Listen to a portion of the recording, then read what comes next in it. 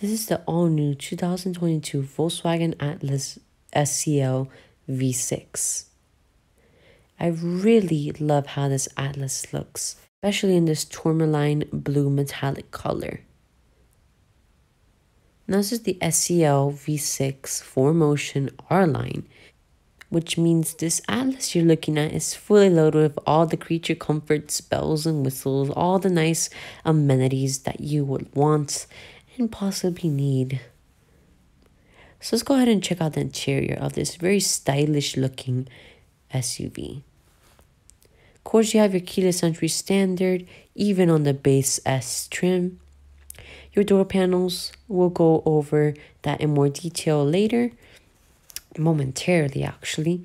You have memory seat settings as well as your seating controls. Black leather interior with white stitching and white piping along the seats. The door feels solid. Now up here, it's hard plastic. You have your door handle, lock unlock, some trim, stitching right here on the leather portion. This could be a little bit softer, but it's still comfy enough. You have your window controls as well. One air vent, you have all of your lighting controls, automatic lights as well as fog lights. Your digital gauge cluster. I really like these digital gauges, and the fuel and temperature gauge are actually the same one that they use in Audi products. You have your 3-spoke leather-wrapped steering wheel. You have all your steering mounted controls mounted on the left and on the right of the steering wheel to interact with your cockpit and your infotainment system.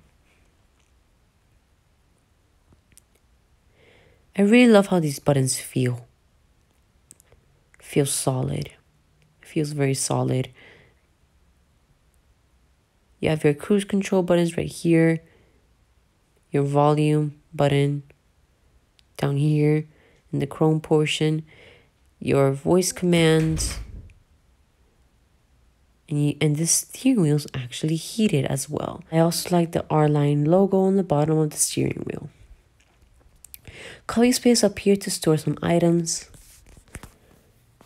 2 large air vents. Here's your infotainment screen. This is all haptic touch infotainment system. This Atlas does have the Fender Premium Audio. Let's go ahead and go to radio. So Volkswagen's infotainment hasn't changed much, but I don't think they have to change it. It has become a little bit more crisp. You have more colors. I really like it. It's very intuitive. You have radio, media, your phone, voice commands. I actually don't mind that all of this is haptic touch. I actually like that. It may break faster, but I don't think it will be that expensive to replace the haptic touch feedback buttons. Navigation, a little bit on the laggy side when you're scrolling, but I think when you're driving, it's probably fine. Not all trims come with navigation, but the good thing is that you also have Apple CarPlay, Android Auto, and MirrorLink, all standard on every single trim of the Atlas, including the base S trim. With no options at all, you can still get Apple CarPlay. You can see you have all of your menus right here.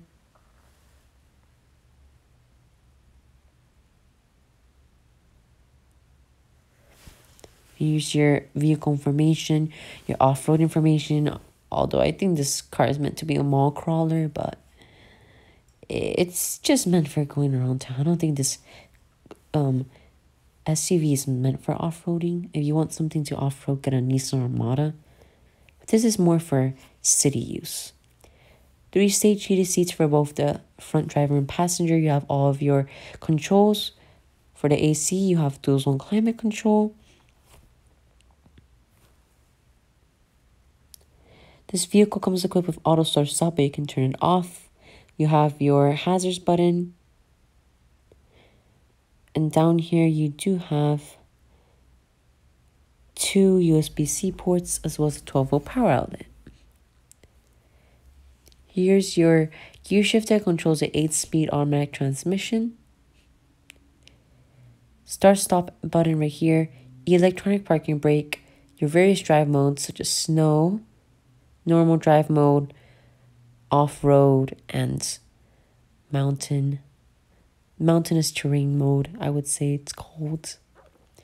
You have all of your parking assists right there.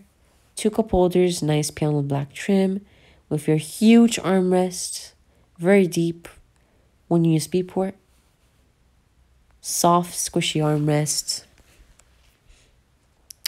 Really loving these leather seats, supportive, very comfy. I really love this Atlas. Like, I'm not a huge Volkswagen fan, but this is great. Great glove box as well. You have your 3 garage door settings, as well as your mirror. You have a sunroof as well. You have all of your SOS controls, all of your lighting controls as well. You can control the lights on the back of the vehicle from the front of the cabin, actually, which is a very convenient feature to have. Now let's go ahead and check out the second row. These doors are massive, to be honest. And that's a good thing, because if you're trying to fit like three children at once, I mean, you can do that. These massive doors.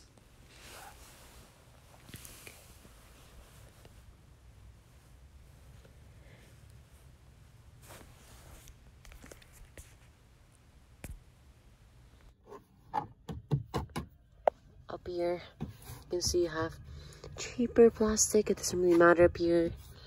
Nice stitching right here with this leather portion. Could be a little bit squishier here, but overall, arm comfort is decent. You have your window switch. You have some nice storage spaces. One little one up there and one down there. You also have your sunshade, rear sunshade. I have tons of room back here. As you can see, I can stretch my legs all the way I want to. Super comfy back here. 2 air vents as well.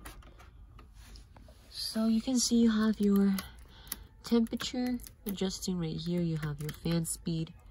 Both of the rear passengers to get heated seats. You can also change the where the air will blow. So down here, this is right nice and flat. You can put your feet here in the middle. Somewhat comfortable. Down here you have 2 USB-C ports, and this is actually rather odd. You push, and then it reveals a 3-prong house style outlet. The seats back here, very comfy. I love the pattern. Very nice headrests. You also have your armrest right here. Down under here there are 2 cup holders. And here's what it looks like from the rear seats. Let's go ahead and jump into the third row.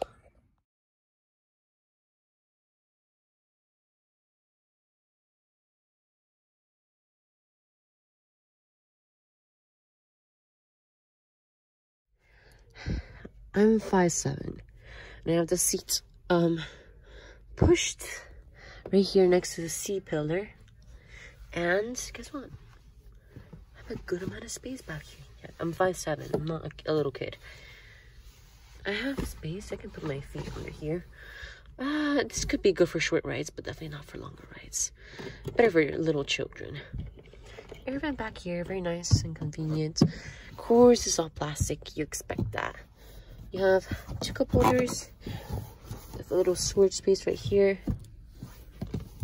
Wish it was a place where the third row passengers could put their arms, but mostly people that are going to be sitting back here are little kids, so I don't think they will really care about that. So on the other side, you have the same thing. Cup holders, storage, and everything that you need. You also have two little lights up here. I really love this sunroof that extends all the way back here. Even the people in the third row can see the beautiful sky. And here's a look at what it looks like from the third row. Let's go ahead and check out that cargo space. All you have to do in order to open the cargo space is press a switch down here, and the tailgate will rapidly open for you. Now the third row is up, and there's actually a decent amount of space back here. You have your first aid kit, your roadside assistance kit as well, floor mats and everything. You can fold the second and third row seats down if you really need more space and usability, but I think this is fine actually. With third row up. Just press right here and then the tailgate will close. Now let's say this would happen. I really like the Atlas, but I don't need the third row. Well, this is the Atlas Cross Sport. It's basically the same as the Atlas, except it has a shorter wheelbase and slightly different styling. As you can see, the back end is a little bit different, but overall the car is pretty much the same. Now, look at all that space you have behind the second row. Similar styling to the Atlas, exact same interior, just a smaller SUV. 12-volt power outlet back here, lots of room. This particular one's the SE model and finished off in silver. So if you have 2 children instead of 3, you can get the Atlas Cross. 5-seater SUV still. You have space under here as well. Great alternative to the Honda Passport. Also has a power liftgate. Thank you so much for watching this review of the 2021 Volkswagen Atlas SEL 4Motion V6 and the mini review of the 2021 Volkswagen Atlas Cross Sport SE V6. Which one is better for you? Which one do you like more? Please leave your feedback in the comments below, and I'll see you in the next video. I hope you enjoyed. Goodbye.